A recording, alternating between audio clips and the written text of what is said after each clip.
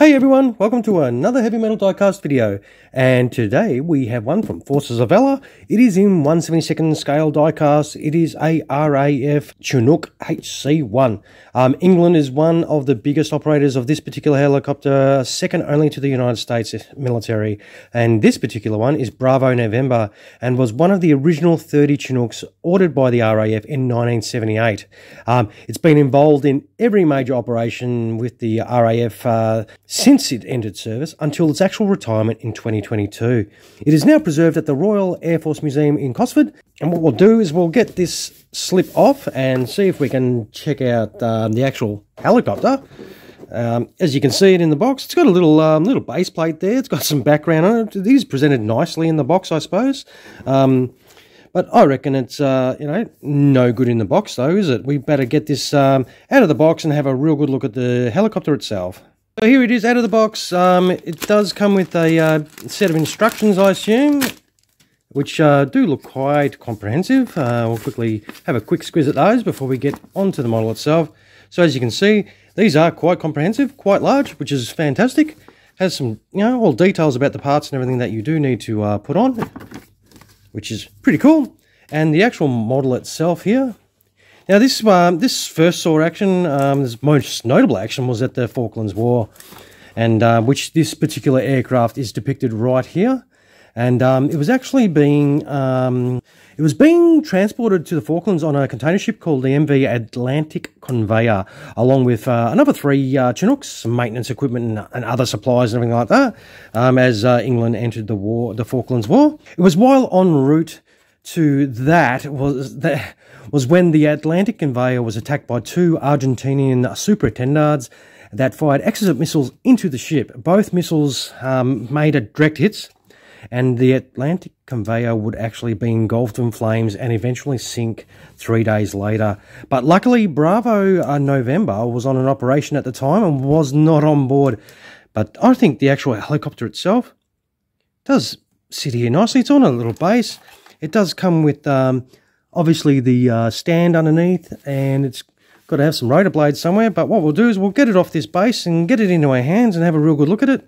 So it does come, it's got its rotor blades that you need to fit on, and it does come with that little stand. There's a 3-piece stand, which is obviously clear, that you need to put together. And it does come with a little baggie that has the antennas and everything that you need to affix.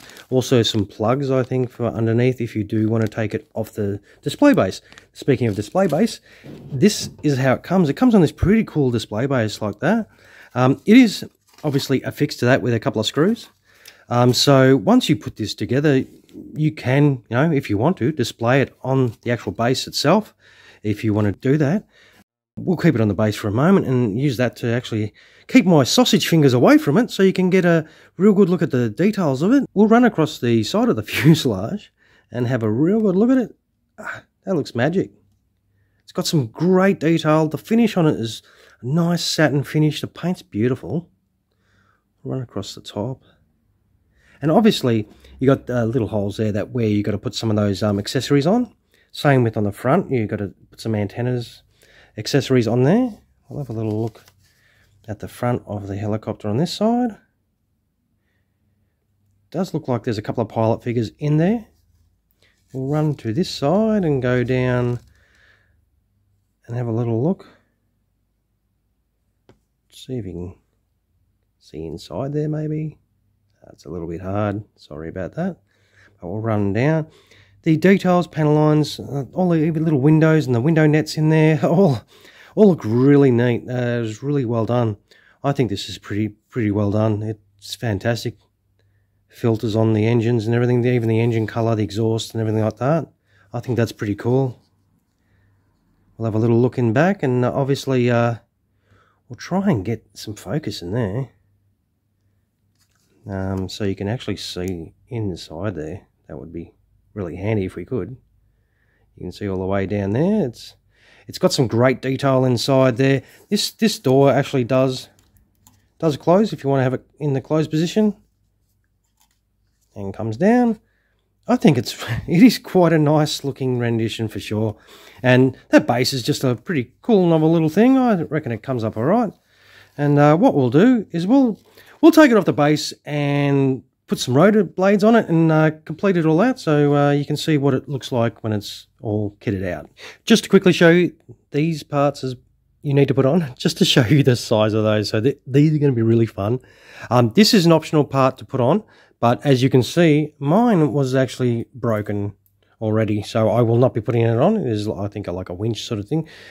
Mine was just in pieces. It's just, well, that's my bad luck as per usual. And also you've got this little little piece here that you've got these two little antennas you've got to put on the front of the helicopter. And also the rotor blades themselves, they are specific to each rotor, so they do have a different end on each one, so you won't get them mixed up. They go to their specific sides. All right, let's get this together. Just quickly, before we take it off the base, I assembled it while it was on the base, so it wouldn't move around and stuff like that, and make it a bit easier to put those fiddly little bits on. Those little bits, yay. But they did, look, they did slip in the holes, as long as I needed tweezers and everything like that, so as long as you've got some steady hands and some tweezers, they do slip in those holes that are allocated for them, so you didn't have to like make them wide or anything. They went straight in. If you can aim good, they will go straight in nicely.